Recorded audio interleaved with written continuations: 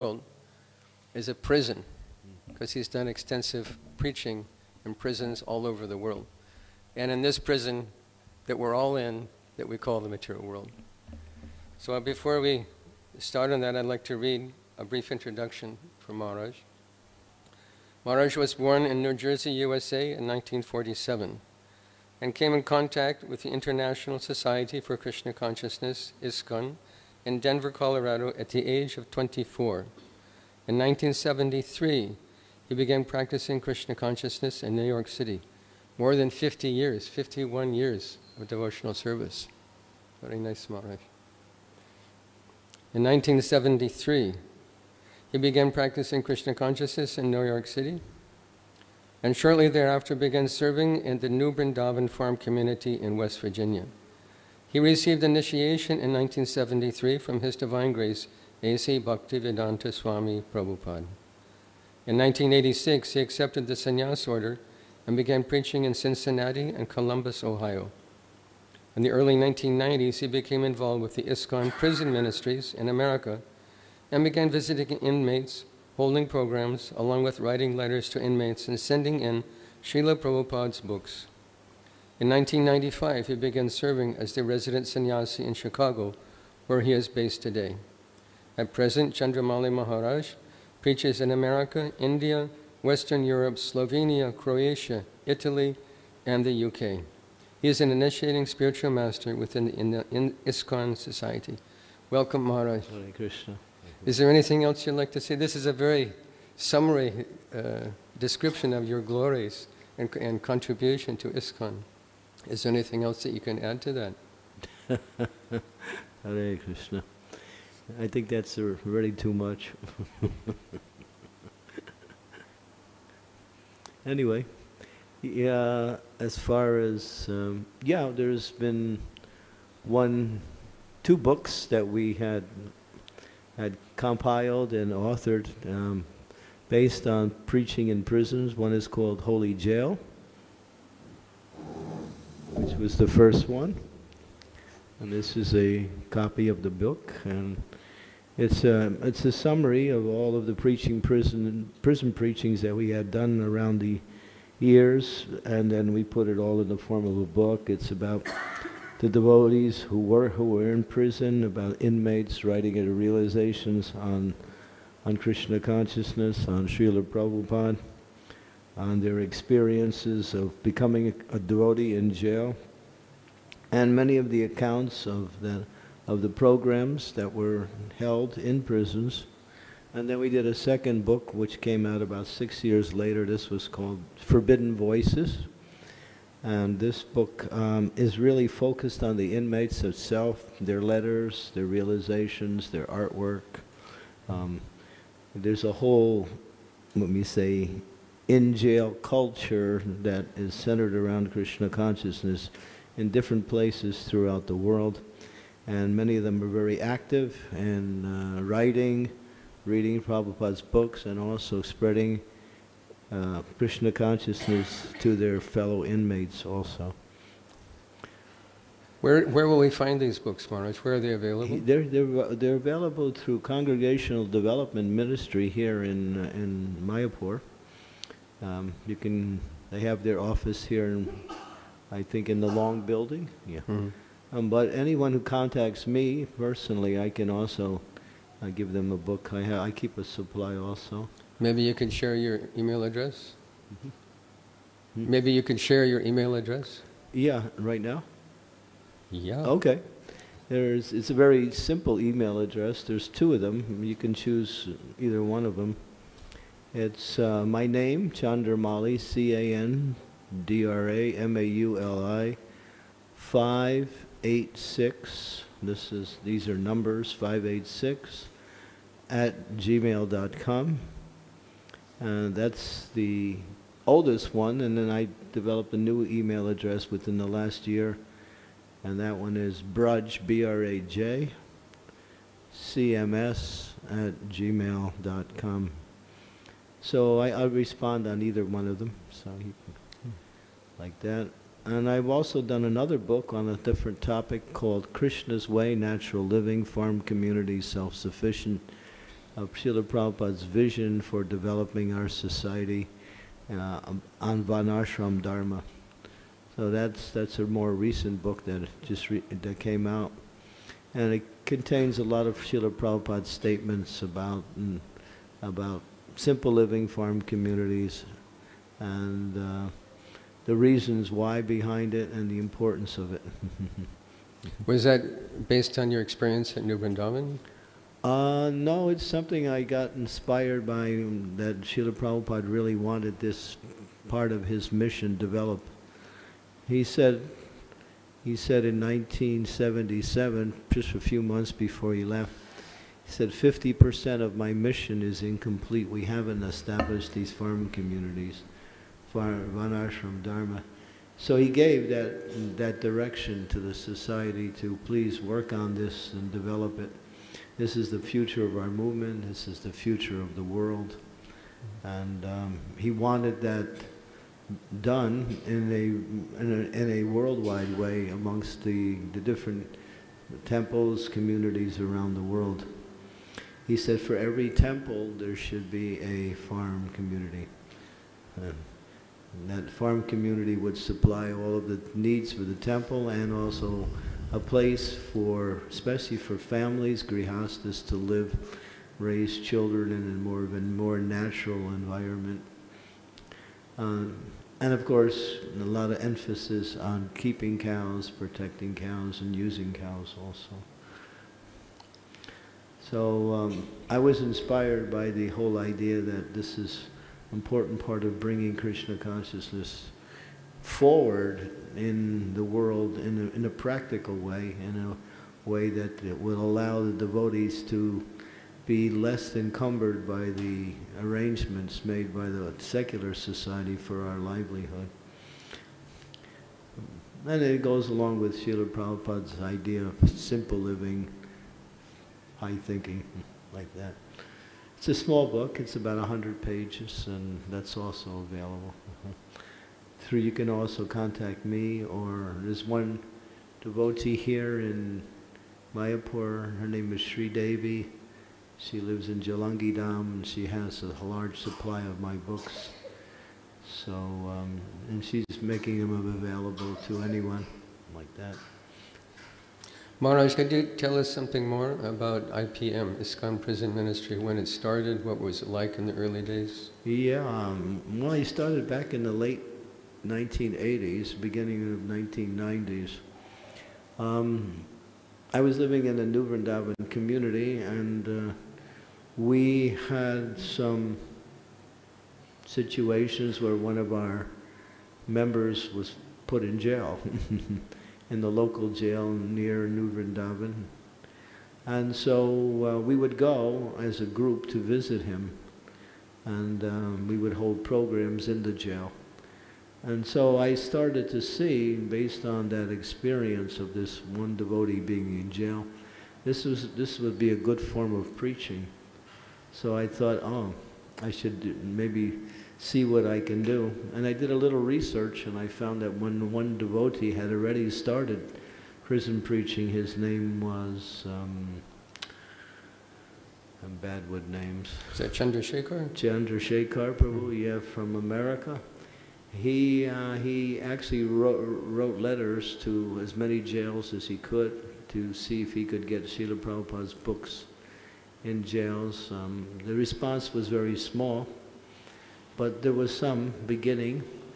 So I had connected with him, and he was interested in working. We're working together to try to see how we could get Prabhupada's books in jails. That was the main force. And we had gotten some success going through the library systems in the jails, and also through certain favorable chaplains who were officiating the religious activities within the jails.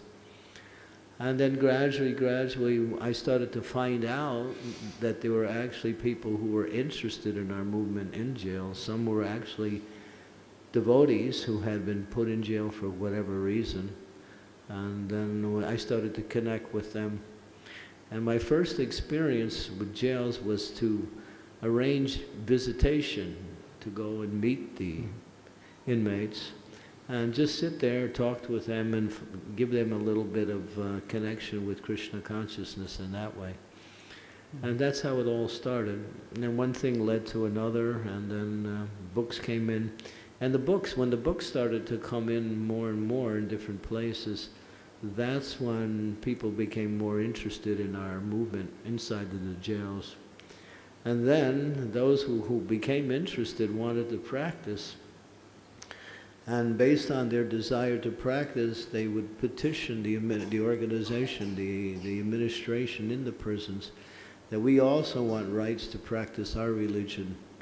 And that wasn't always so easy, because many of the persons who were in charge of the religious organizations in jail were somewhat biased against our movement and not aware of who we were actually was. That we were deemed as some small cult that is trying to do something. But we did have some success, and because of that, and gradually books started to go in, and then a writing campaign started to develop, and Chandrasekhar was writing at least 20 inmates per day. And then he was giving me many of the same contacts, and I also started to write. So it all started through letter writing and trying to get Prabhupada's books. What was it like the first time you walked in jail and those big steel doors closed behind you? It was quite unnerving because it was like entering into some kind of lower planet or something. It seemed like it. And there was always so much, bureaucracy, security, going through different, just like we did a jail program in Liverpool, England, about 3 weeks ago, just before I came to. I was right at the end of February, and I couldn't believe how many doors we had to unlock to get to the inmates. And there was this lady who was the jail keeper. She had this big chain of keys, it was like heavy weight of keys, and she was moving us from one locked place to another, and finally we got to where we were supposed to go. It must have been about 10 doors. So, yeah, there's many places that you might call it security, but it's just so much bureaucracy. So aside from the administration not being very favorable toward Krishna consciousness, what other obstacles do we face for preaching in jails? Well, it's interesting because an inmate audience, we did have some success in organizing programs within the jails, and it's rare that you find that the inmates who attend the program, some jails, for instance, we are preaching in Croatia, we did many jails there, also Slovenian and the UK. United States was a lot different. The security and the restrictions are very, very big. But when the inmates would come to an organized program that we got sanctioned by the administration, many of them were somewhat, what we say, challenging. Challenge would be a kind of like a small word.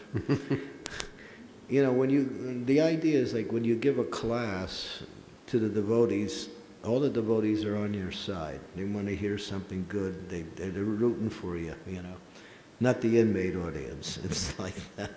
They want to see what you got. They want to pick out things you say, and then they want to somehow challenge you or give their own opinion based on what you say. So a lot of times you get into some kind of polemics or some arguments. But somehow or other, if you're somewhat humble and they see you're sincere, things somehow move on. Just like when I was in Liverpool 3 weeks ago, 4 of us came in, and we brought some books, we had some instruments, and they let us in. And about 12 inmates came to the program. So as soon as I started to talk, they started to challenge me. you know, they with their own ideas and saying, well, you know, well, you say this, but I say this. So at one point, I couldn't say anything, every word that I was trying to say. And then I said, okay, well, you don't want to hear me talk, so I'll keep quiet. I'm not going to say anything. But then there was one really big kind of leadership guy who was amongst them, and he started yelling at the other guys, let him talk, you know. He came to talk, and he shut everybody else up, and so I was able to. So that's what it's like in jails. You know, you never know what to expect. What about the inmates themselves? Someone who actually takes an interest in Krishna consciousness, what challenges do inmates face? What was that last said? What challenges do the inmates themselves face? Inside? Yeah, for someone who wants to practice Krishna consciousness. Well, they are allowed so much, depends on the particular prison rules. They're allowed so much paraphernalia, so sometimes they can only have so many books. And a lot of times they see japa beads as being a dangerous weapon to oneself, and so they're not allowed to have japa beads because they can use it to strangle themselves or somebody else. So we try to give these little kind of like 27 beads on a thing like that. So that's how we were introducing it. So over the years, many times the inmates who wanted to practice were restricted in different ways. Limited amounts of books, and as far as sometimes there would be 3 or 4 of them together. They weren't allowed to meet regularly like the other religious organizations. So there was some discrimination based on ignorance. So that was a challenge for many of them. And sometimes they would come forward and protest, and things would change a little bit, but then sometimes when they would protest, the biggest problem was when someone would become really Krishna conscious and he'd start influencing others, they'd move him out of that jail and put him in another jail. Mm. So that way they would break the Sangha, they would break the... Yeah. What about diet? It must be hard. Diet, yeah, that's always been a problem. We actually went to court in one jail in order to get a diet for a vegetarian diet as part of the regulated diet that would come in for the regulated prisoners. And we lost the case. We tried, but the agencies that were food supply agencies to the jails were much more powerful, and they made their point, and they had their arguments was that, you know, we were pushing out all of them, and so somehow the judge ruled in their favor. We couldn't get in. But there is one jail in California that's completely vegetarian. Yeah. Yeah, that goes back, and it's mentioned in this book here in Holy Jail. You can read about it. Yeah, and it's and they compare the what we say, the crime. There's a lot of crime in jail, and especially drugs and many other forms of violence. That particular jail, which is vegetarian, it's much less. Not much less, more than 50% less than other jails comparatively. Yeah. So that's an interesting situation where by just practicing vegetarianism, people become less violent.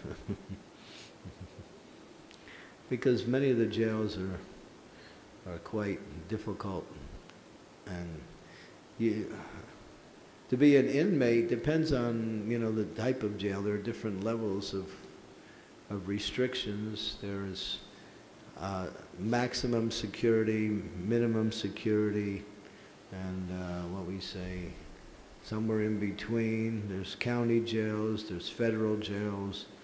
So each jail has its own pretty set of rules and regulations that they follow and restrictions they can give accordingly. So you don't find, that's something that is across the board.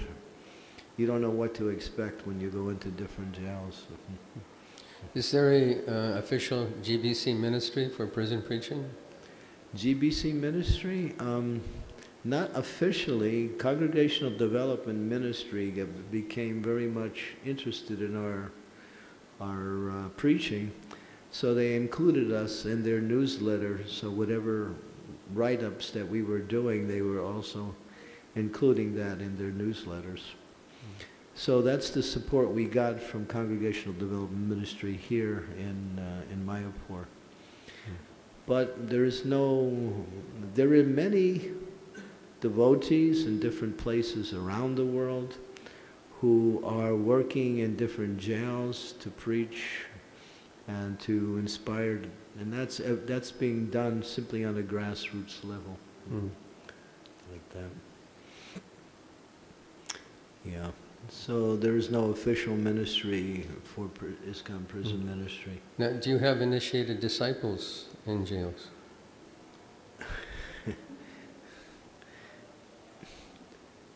There are some gurus who do. I guess that answers your question in a negative way. But somehow or other, I never took on disciples, and for whatever reason, I mean, there was a couple that wanted to become disciples, but it didn't work out within the prison, so. It's hard for them to practice the 4 regulative principles in the jails because the whole environment is really the opposite. The televisions and whatever else is available for entertainment, it just flies in the face of the 4 regulative principles. Well, the whole world is like that. Yeah. Yeah, there's some jails that are more, you can't say sattvic, but they're less tamasic, that's for sure. What about book distribution? How is book distribution going on? That's the main thing. Books are really the basis by which we spread Krishna consciousness.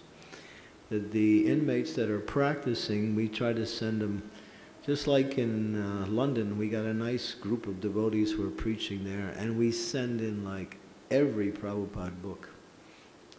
And the libraries, in many of the jails, they want to get a variety of different topics in their libraries. So they're open to take our books and they put it in the prison libraries. And that starts, people's interest in Krishna consciousness. Then they find out, oh, well, this is an actual organized religion, and they want to find out more. And so many of our books have the addresses of temples, and many of them write like that. So that's one way. And then, of course, there is one very dedicated prison preacher in Florida, in Alachua. Her name is Bhakti Lata. And she's been doing it for more than 20 years, full-time. She arranges for other devotees to write letters to send in to inmates, because then they develop this, what they call pen pal type of thing, and then inmates will connect with a particular devotee, and that devotee will try to cultivate that inmate in different ways. And then she sends in books, and she also has a newsletter. We have an ISKCON prison ministry newsletter that comes out once every 2 months. Yeah, I've seen that newsletter. It's pretty amazing. Yeah, it's a very, and there are people who help support the newsletter. She raises funds.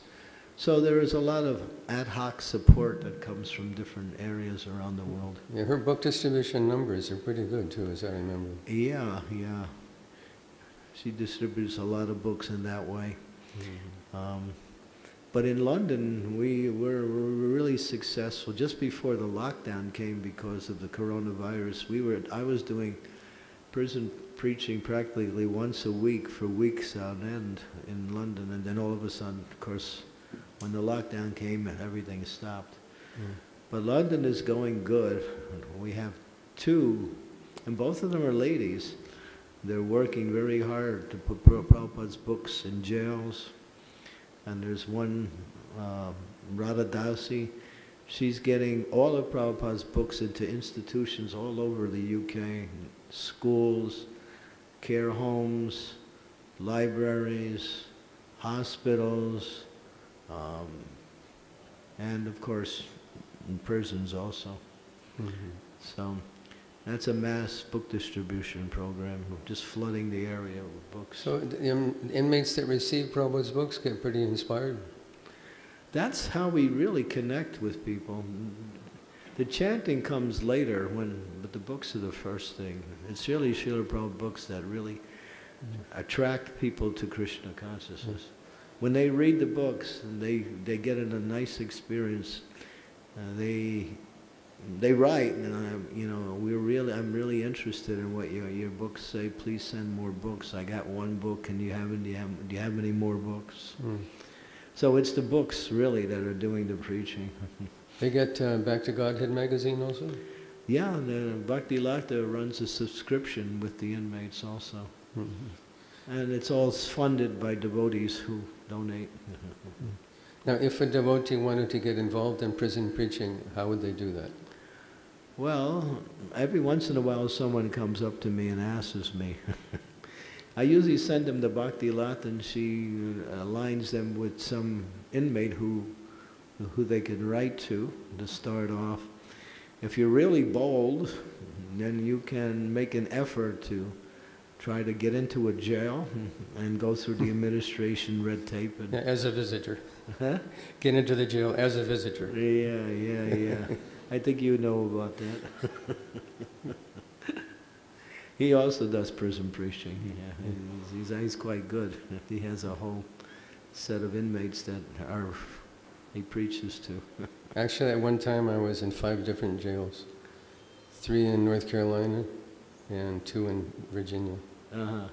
So it is definitely an amazing experience the first time you walk in and those big steel doors clang. You think, my God, thankful I'm just visiting. Yeah. It's like, it's a lower planet. Now, can't we make an analogy also? Because this material world is a prison, and in prison they have to follow they have to observe their sentence. When they get out in halfway house, there's a parole officer. Right. So there's an exact analogy to our situation with Guru and following principles. On the very back of the book, we have a statement by Srila Prabhupada that kind of highlights that point. What are the shackles of this prison life? I do not know what the case is here of prison life, but what I have seen in New Delhi when I was invited to give some good lessons to the prisoners. This is Prabhupada. Prabhupada did some prison preaching. I have seen so many prisoners in shackles, iron chains. And then he goes on, we are also chained up here. That is our sense enjoyment. We are chained up in this material world by sense enjoyment. That's all. If you want to cut your prison life, then your first symptom will to be minimize your sense enjoyment or to regulate your sense enjoyment. So that's Srila Prabhupada's statement. I remember one devotee, His Holiness Bir Krishna Maharaj initiated him. Yeah. And he got out on parole, and he was supposed to report to his parole officer. And they gave him a job, they gave him a car, but the stipulation was he had to stay at the halfway house. But he decided, I have a car, I have gas in it, I'm going to Mexico. So they caught him at the border, and he went back into jail. Yeah, that's an example of how the material world works. To make it broader, we can understand that, everyone wants to live forever, but we can't. So there's one of the restrictions of this material world. Everyone wants to be happy, but there are so many sources of misery that are imposed upon us. So that's another form of, when we say, shackles. Everyone wants to fulfill their desires, but it's not always possible. So we see, if you look around, that in every area of life, restriction is always there, and that's built into this material world. So, of course, there is a place beyond this material world where none of these restrictions are there, and one can live eternally and fulfill all the desires for knowledge, for happiness, and ultimate for the perfect relationship with Krishna. So we could liken the instructions of the parole officer to the instructions of one spiritual master. Yeah, that would be a nice analogy. Mm-hmm. Yeah. Spiritual master is the mercy manifestation of Krishna, who has come to get us out of this jail. Do you have any personal stories you'd like to share with us about experiences with incarcerated devotees? Boy, I have so many. I'm trying to think which one would be the one that would be interesting. Tell we have some time, Maharaja. Yeah, I have. I'll start with a short one, then I'll get into a more lengthy ones. During the coronavirus, there was one inmate who had just connected with us for a few months before then. So he was chanting, he was reading our books, and he was writing some of our devotees who were preaching to him. And then the jail itself, many of the inmates came down with the coronavirus. And so, but the prison administration did nothing. They did nothing to help these inmates. They just let them go. Because, you know, it's good business to reduce the population. So it makes it easier for them to manage the jails. So they didn't do anything. So here, there's this one devotee.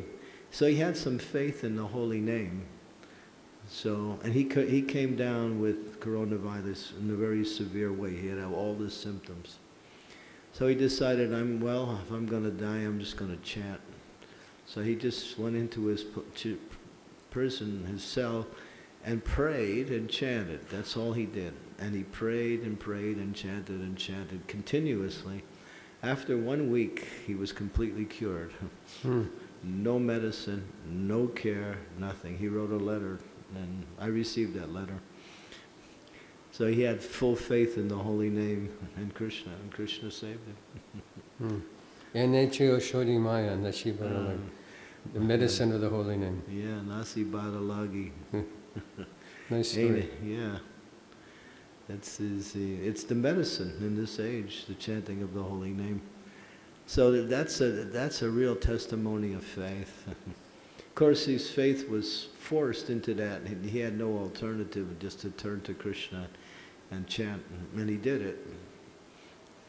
And Krishna did something. So tell us more.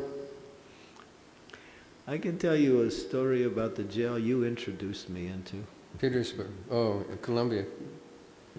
South Carolina. In Virginia. Petersburg. Petersburg, Virginia. So Sarvadrik Prabhu connected me with a group that he was preaching, and then I had come a couple times after that. So one time I went into that same prison, and it was a really rainy day. It was pouring rain. I remember the date, October 16th, 2019. And I came, and they were expecting me. I was supposed to give a Bhagavad Gita class to the group that he had started, and it was about 9 devotees, 9 members. And there was one young man who was initiated by Sarva. His name was Krishna Kirtan. Yeah. Right. And so he was the leader of the group, and I was supposed to meet this group and speak to them. So I came, and then the chaplain came out, Mr. Houston. Yeah, Mr. Houston. And he came out, and I'm sitting in the waiting room, and he shakes my hand, and he says, "Thank you for coming, you know. Just wait here, and I'm going to arrange everything." So then he comes back out, and then I had forgotten my ID.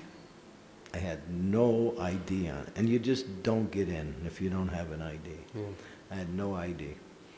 And so, and then he escorts me past the security without checking to see if I had an ID or not. So I'm thinking, hey, Krishna's working, all right. So I got in. And then he says, wait here, I'm gonna make the arrangements for you to meet the inmates. So I did. And then after a few minutes he comes back. He said, oh yes, so we need to see your ID. And I was praying to Krishna, thank you for getting me in. Please don't let them find out that I don't have an ID. And all of a sudden he comes out and says, where's your ID? And I said, oh. I didn't know what to say. I couldn't say that I didn't know you should have an ID, but I did. I said, well, I really didn't know I was supposed to bring one. I kind of made up that story. He said, all right, wait here. And so he went to see the head jailer. What do they call him? The person who's in charge? Warden. The warden, yeah. Now the warden's never there. That's what he was told me. But he happened to be in that day. Just happened to be there that day. So he went and he talked to the warden and he convinced the warden to let me in without the ID. Wow. So, and I came back and I said, thank you, Krishna. And then I came, and then he was escorting me to where the inmates went. And the inmates came out one at a time, and they all paid full obeisances as I was walking in, one after another. And then I sat there and they started asking me questions, and we had kirtan, and I started talking a little bit about preaching in America and Krishna consciousness, and the program was so successful that everybody was asking nice questions, and everyone seemed to be satisfied. And we took a big group picture at the end, and then when I was over, he escorted me back out, and he said, next time, bring your ID. So that was a miracle, because you just don't get in. If you don't have it, they don't want to hear any excuses. But somehow, by the mercy of the Lord, inspired that warden to let me in. I think you charmed him, Maharaj. Historically, this particular individual has been antagonistic towards the devotees. Oh yeah. You simply charmed him. I don't know if I charmed him. I didn't do much. I just sat there. I feel like this, So yeah, that was a very successful program we had that day. But there are many other stories. I can go through the list. We're preaching in one country around the world that we're not allowed to preach in as a society. It's in the Eastern Bloc, in the Asian Bloc. And one devotee became a chaplain. He became the Hindu chaplain in the jail to administrate to anyone who wants some advice on any kind of, we might say, Hindu-connected religious practice. So one day he went to the administration and said, do you have anybody who's interested in our Hindu faith? He said, yeah, we have one man, he's on death row. Well, send him to your program, because they were giving Bhagavad Gita classes. So the young man came, and he had about a month left before they were going to execute him. He was charged with, I don't know, I can't remember the crime, but he was capital punishment. So he started coming to the class, and he was always complaining that he didn't do the crime, and he was being, put in that situation. And when his parents would come, he would complain to them that, he didn't do it, and he's being, falsely accused. But after coming to our classes for some time and reading the Bhagavad Gita, he got really interested. And he kept the Bhagavad Gita with him all the time, and he was reading it, and he'd come back and he'd talk to us about it when we have the meetings.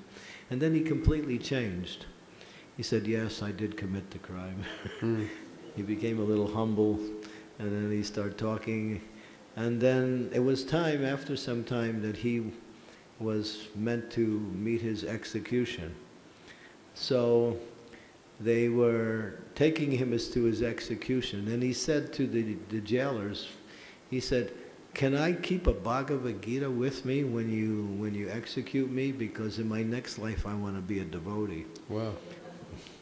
So they said, yeah. So they were walking him along, and he was waving to his fellow inmates as he was passing by, "I'm going to be a devotee of Krishna in my next life," and he was waving goodbye. Amazing story. And of course, after that, the jailers came back and said to our devotees, that the chaplain, "What did you do to him?" We have to drag these persons. They never go voluntarily. But he was just walking along and following.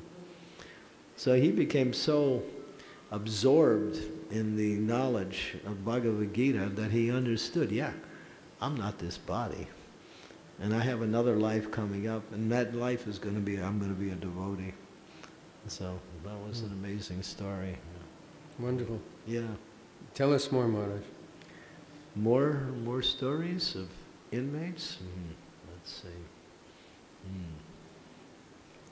Let me think of...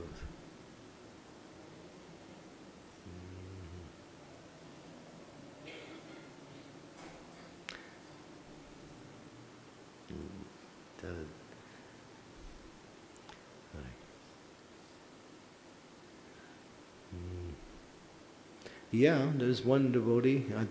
He's actually practicing very seriously. He was a Christian. His name was Matthews. What was his first name? Jason. Jason Matthews, yeah. And so when he was 5 years old, he was in Germany, in one airport in Germany, and the devotees were doing Harinam in the airport. And he saw the Harinam, and he was only a little baby, like 5 years old. He broke away from his parents, started chasing the Harinam.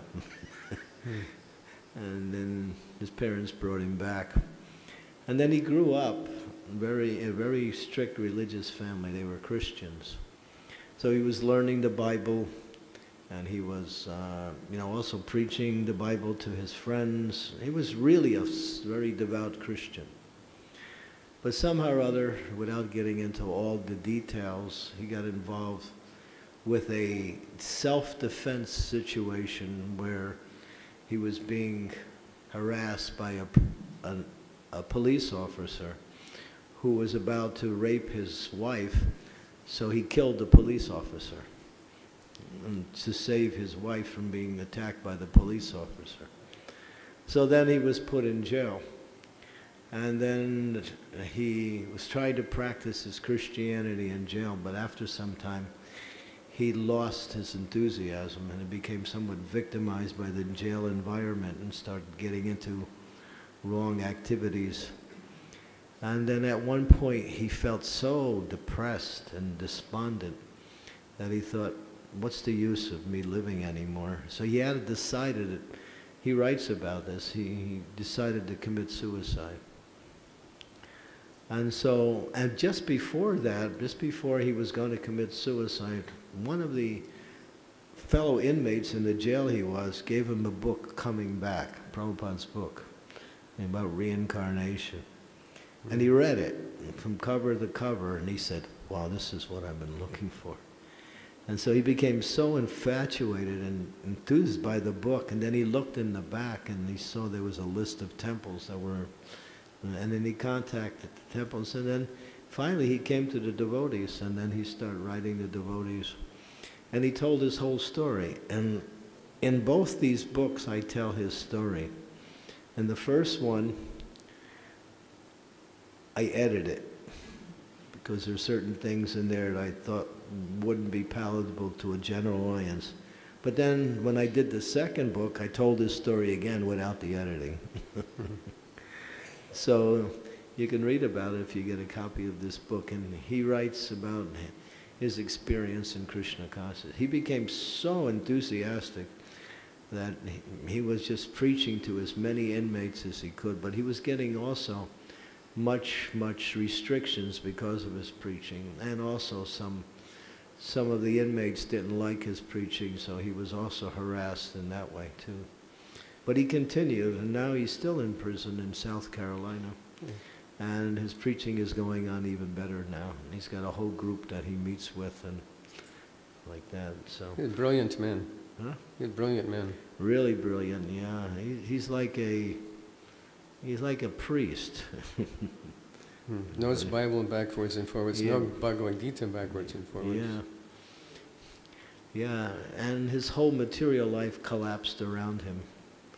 And in so many ways he tried to get out of prison, but because that police officer was somewhat connected to some big official in the government, they're restricting any chances that he can get out of jail.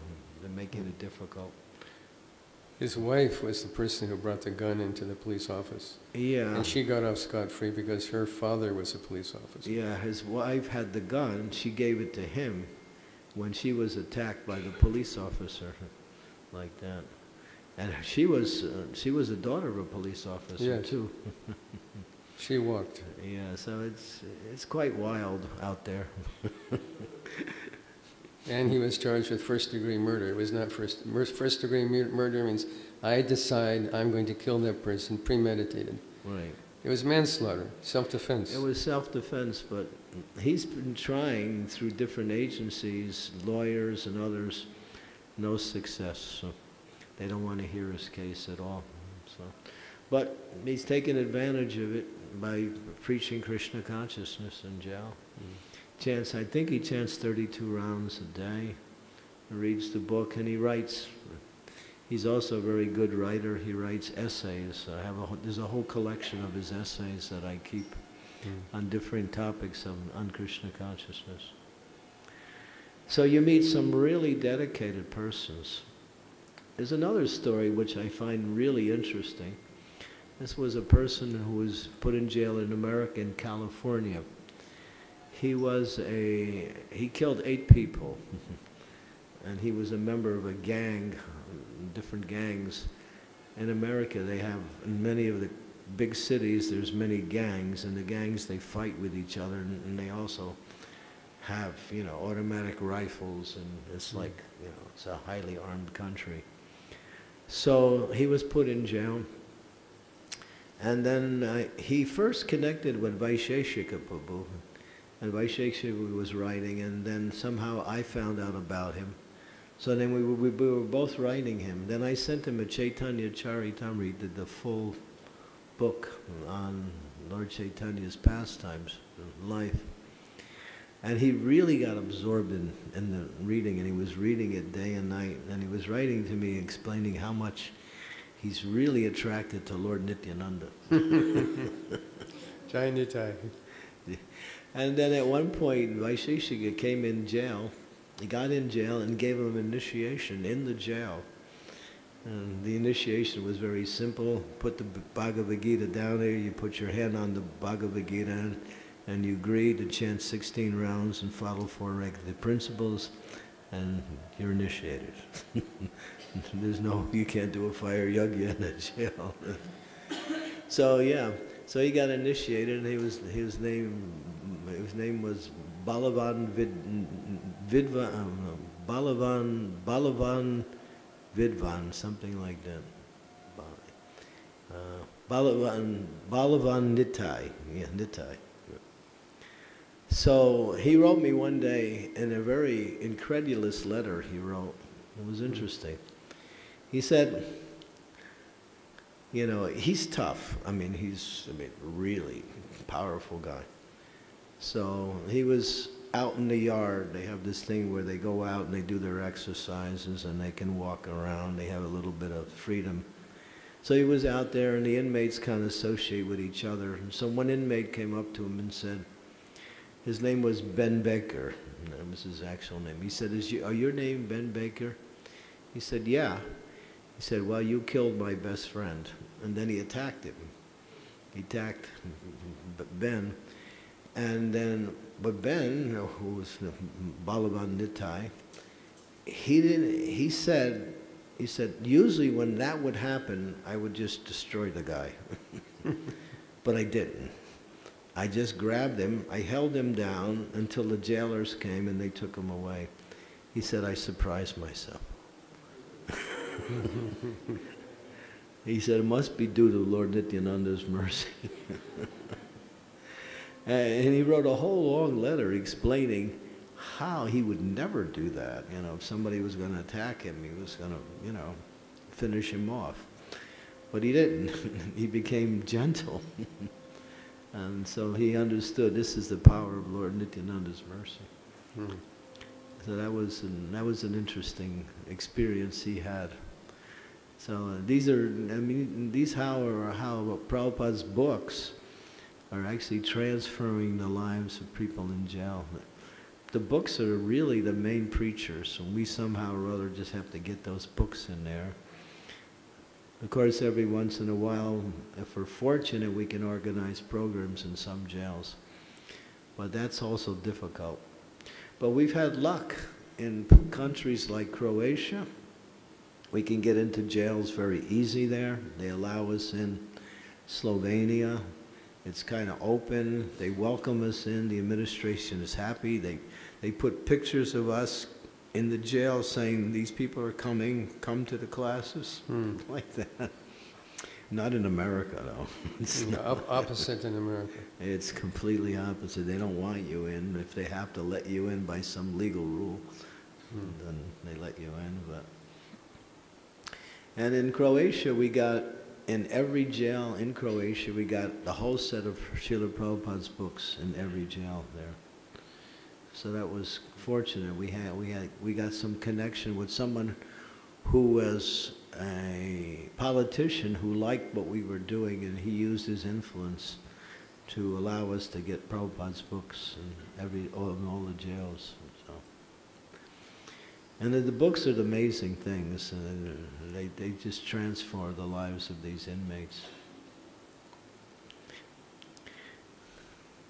Any devotees have any questions you'd like to ask Maharaj? Satyanarayan? Yeah.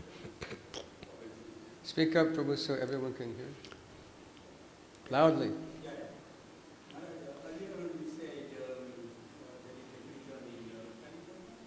California. Is that including? Is that including what? What was that word? Oh, as far, oh, that one prison,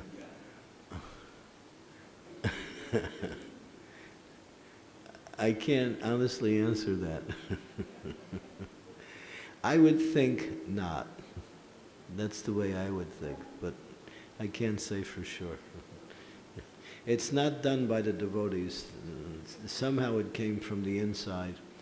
And they actually thought that this was a way to reduce the problems, to make everyone vegetarian. And it worked, at least on that level, yeah. Yeah. And so it's going on, and there are many devotees in different places around the world who have their own programs and regular inmates that they're connecting with. I would say there's at least a few thousand inmates around the world who are actually chanting regularly, reading Prabhupada's books, like that. When they get out, it becomes a problem. Because one of the mindsets of the inmates is that they always want to make up for lost time when they get out, because they're always thinking, you know, I'm missing out on life. And so sometimes they actually continue with their Krishna consciousness, and other times they marginalize it and go back to material life again. So the best thing is to stay in it. Keep them in jail, they become good devotees there. Of course, we don't wish it like that, but it's the fact. Anyone else? Any question you'd like to ask? Mataji? Speak very loudly, please. Yes, give the mic.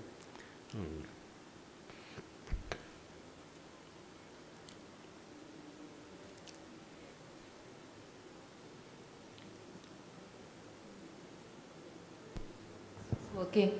It's okay. Hare Krishna Maharaj, Dandan Pranam. I read a book called Salted Bread. Salted bread, wow, yeah. And it's a very heart-wrenching story of the two friends. I just wanted to ask, have you ever preached in Russian jails? And if not, are all the inmates of the jail who practice Krishna consciousness are troubled so much? I have never practiced preaching in Russia. In fact, I've never been to Russia.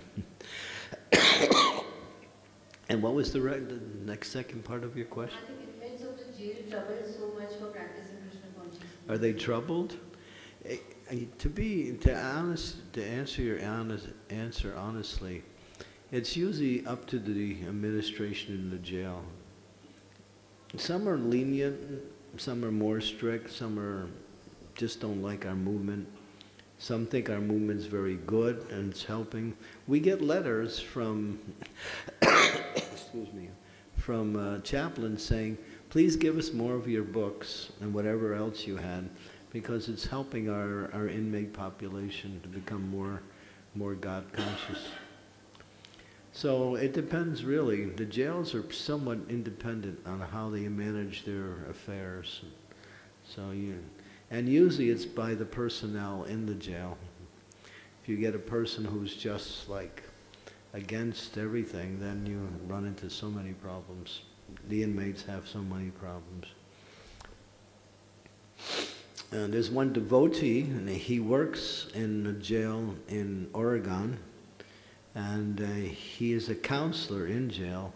It's Idaho, I thought. Huh? Not Idaho? Yeah, I'm sorry, Idaho, right. It's in Boise, Idaho. Well, no, the jail is in Oregon, but he lives in Boise, Idaho. Oh, okay. Yeah, the jail is in Oregon. He crosses the border to go to work. Yeah, and so he's been doing prison preaching there, and because of his position, he uses his influence to really push Krishna consciousness forward. So it's like that. It's who you know, who's running the place, like that. Have you ever been troubled while in the jail?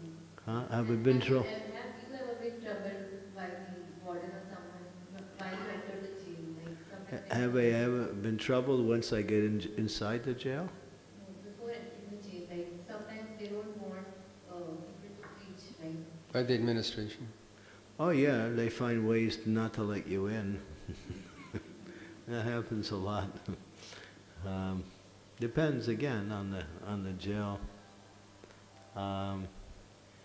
Yeah, just like one time we went into one jail. It was also called Petersburg, but it was in the UK. So they wanted to take my fingerprint.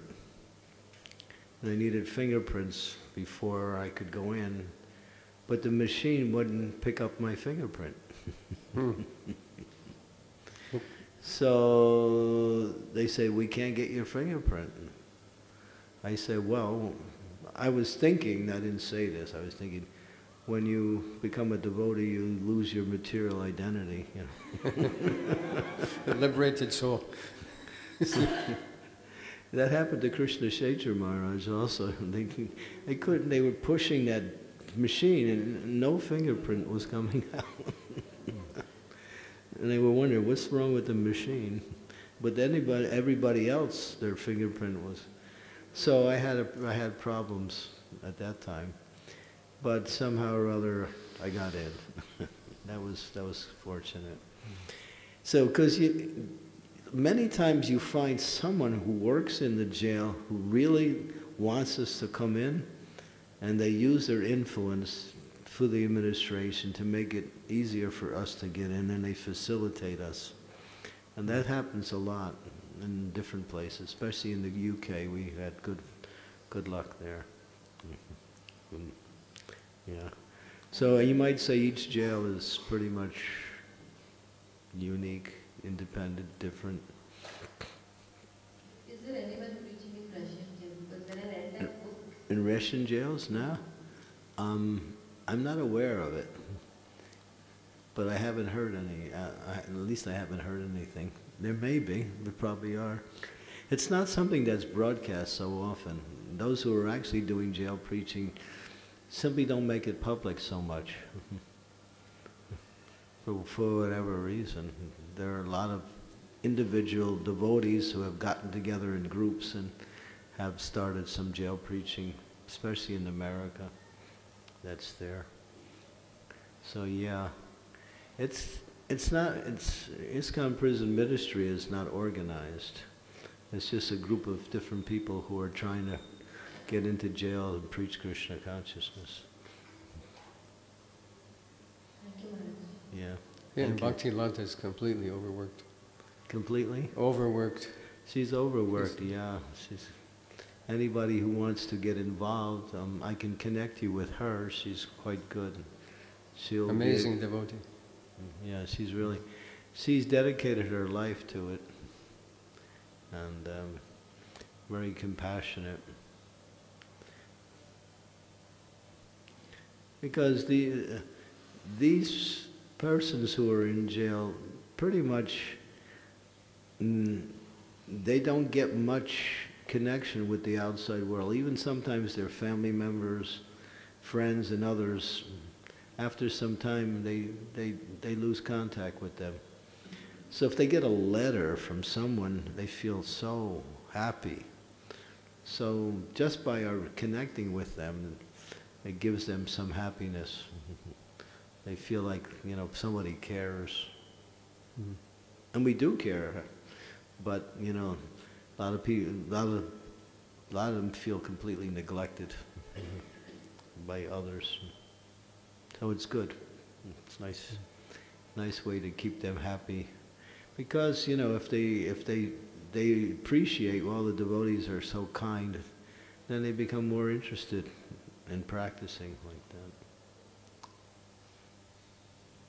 Other questions? Prabhuji, can you pass the mic?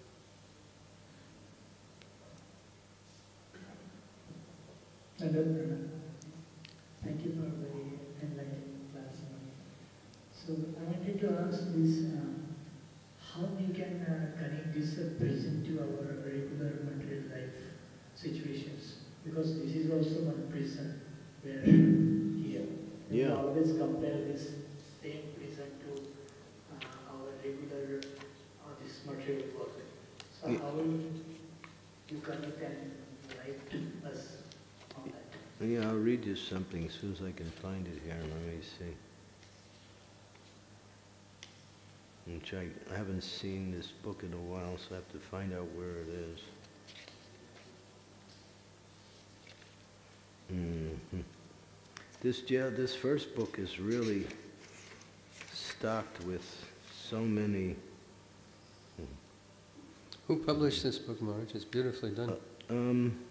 The cover was designed by a devotee here in Mayapur named Vaikuntha Nitai. Maybe you know him. Mm. And this book was published by one publishing company in Calcutta. Mm. This one we did somewhere else. But it was done through Congregational Prison Ministry. Let me see here if I can find this little...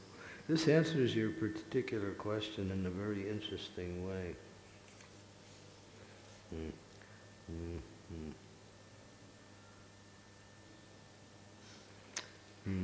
I haven't gone through this in a while, so I'm not exactly sure where this particular thing is. But the analogy is there in all aspects, because prison means restriction, and material life means restriction. Prison life means forced difficulties, sufferings, restrictions. The same thing with material, with prison life. It's the same thing. So This is really cute if I can find it. I'm not sure where it is. So, I mean, all you do have to read is read Prabhupada's books, and he makes the analogy that, yeah, we want to be free, but we can't. We want to live forever, we can't. We want to fulfill our desires completely for happiness, and there's always problems. Suffering comes up, difficulties come up. So many, what we say, outside influences are always there in trying to live in this material world. It's a jail. There's no difference. And this is one of the main things that we tell the inmates, that you're locked in this particular prison, but you can be free. Don't think your freedom means to get out of these four walls called a prison. Your freedom is coming from your consciousness. You can free your consciousness, and by developing that consciousness that is free, and that is Krishna consciousness. That consciousness that is above the restrictions of the material energy. So we preach like that, and they listen, that you can find freedom even while in jail. And this is the subtitle of the book. It's called Freedom Within Captivity. So in that sense, it also applies for us, that we're captivated by this restrictive life of living in this material body and having to, experience the miseries of the material world in different ways.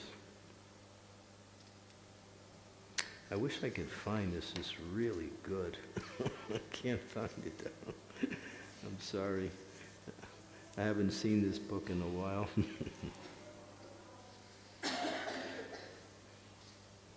But it's interesting because there are so many interesting stories about how people have changed their lives drastically simply by practicing Krishna consciousness in jail. And I can actually say some of them are really actually happy.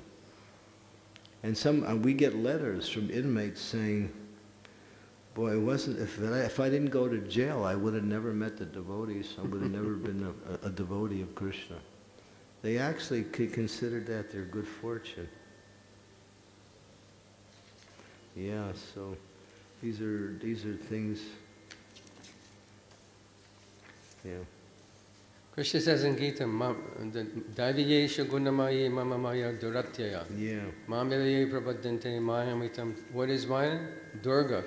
Durga means a fort. How to get out of the fort? We're locked up by the modes of material nature. And unless we surrender, we can't get out. And that's in jail or out of jail. Yeah, the analogy is perfect, and the points of the analogy actually fit perfectly. The material world is, a place of restriction and limitation. Krishna consciousness breaks that out, takes one above that, and one can actually experience freedom and happiness. I don't know where this little thing I wanted to read is. I know it's in here somewhere. Maybe it's at the end of the book. I'm looking at the front. And there's a lot of letters from the chaplains. There's pictures here of devotees who are involved in prison preaching. This book is really quite good. We actually are trying to translate it. I think we actually did into Hindi, so we can distribute it throughout India also, like that. Maybe you could hold up some of the artwork. You want to some see? of the pictures. Some of the inmates are very talented artists also. Yeah, I don't know if you'll be able to see it from where you're sitting, but We got the artwork. There's one artist, he is amazing, really amazing artist. Let me see. I don't know, this is a picture of Lord Chaitanya here. It's pretty good.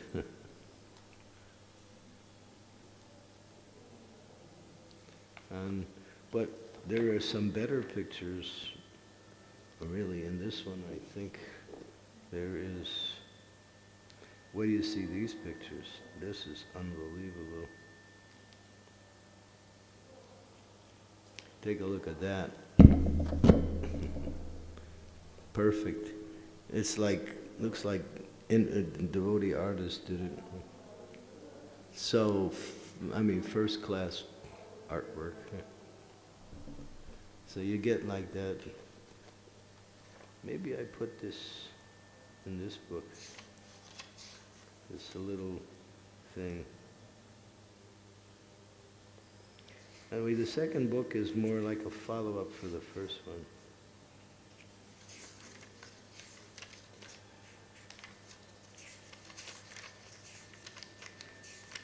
And there's a lot of comparison in there between the material world and prisons. So yeah, I can't find that little thing that I wanted to read. It's really interesting. Would answer your question like that. Venkatesh Prabhu, you had a question?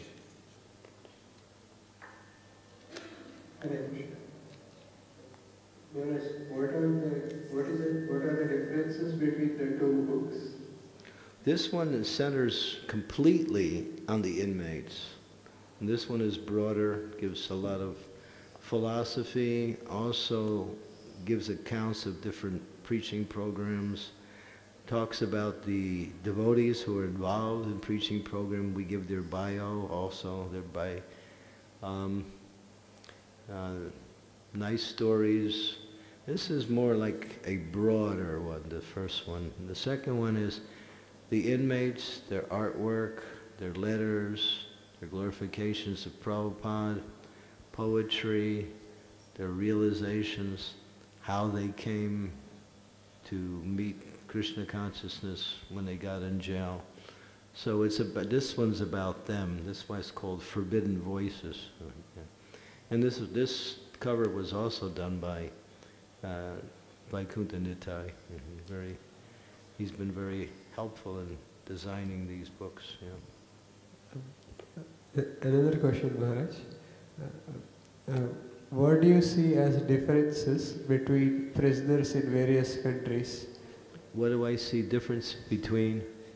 Prisoners in various countries. You were saying about USA and UK at least, and maybe more. Some jails are like picnics, you know. It's not, you wonder, is this actually a jail? I've seen places like in Slovenia, there was one jail where they go home on the weekend. And then they come back, you know, on the weekdays, and so they're part-time inmates. Yeah. Of course, their crimes are not so serious, but yeah, it's like that. Yeah, there's a pretty broad dichotomy between the environments between jails, some of them. And the biggest problem in prisons is that there is a whole drug culture, especially in the American prisons. And so the jailers or the guards, they bring in the drugs and they sell it to the inmates. So they're the ones that actually are fostering the drug culture inside as the jailers. Because the inmates, they get money from different sources and then they buy drugs inside. So then that keeps crime going on inside, and there's always problems because of drugs. Drugs are, drugs probably land people in jail more than anything. Because of wanting drugs, there are so many murders, there are so many thieveries, there's so many different kinds of crimes. It's all centers around drugs. Drugs are the cause of a lot of crime. One more question. Over the period of years, what do you see as a change in the nature of the crime and number of crimes? What is the question again? Over the years, what do you see as difference in the nature of the crime and the number of crimes? Well, I don't have, all of the statistics, but and jails are organized around that. They have what is called maximum security, where these are they're hardcore murderers that are in those. And then you have minimum security, where and the crimes are less, usually robbery or some kind of, mostly robberies like that. So,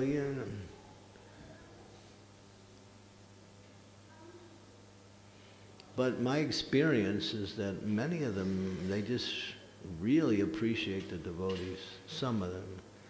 Of course, once they have to get to know you first and to get to trust you. Once they do, then they really open up. At the beginning, they're very suspicious. They're very much testing us by challenging us in different ways. So it's an interesting form of preaching. Captive audience. Yeah. The idea is just to get them to read Prabhupada's books and chant. Even if they stay in jail, at least they become a devotee there. And that's the main thing.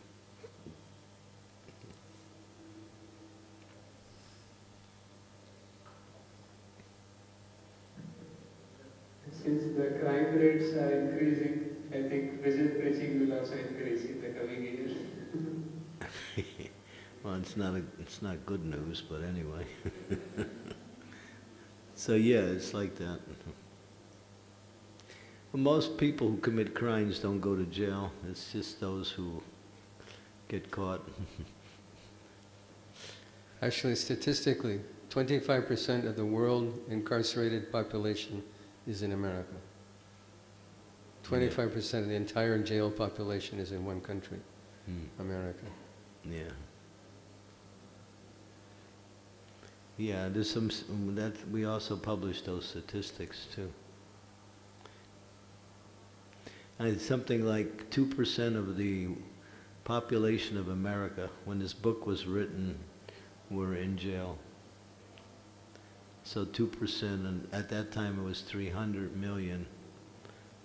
2% of 300 million is, I don't know, how much? 6 million. Jail, and on another level, jails are a big business too. It's a big business.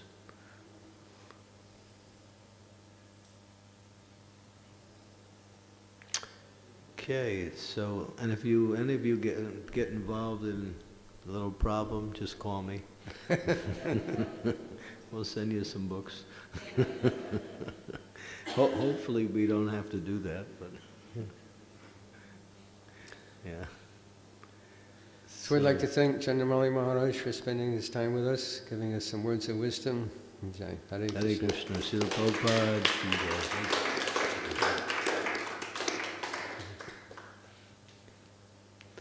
And those who are interested, you can contact me or Congregational Development Ministry here in Mayapur and get a copy of these books. These books are in the Namhata bookstore also. I know the Holy Jail book is there.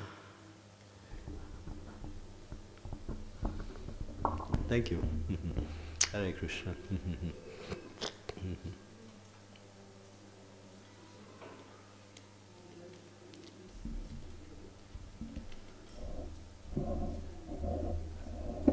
There's Venkatesh Prabhu. He's a teacher, a science teacher at Sri Mayapur International School. Oh.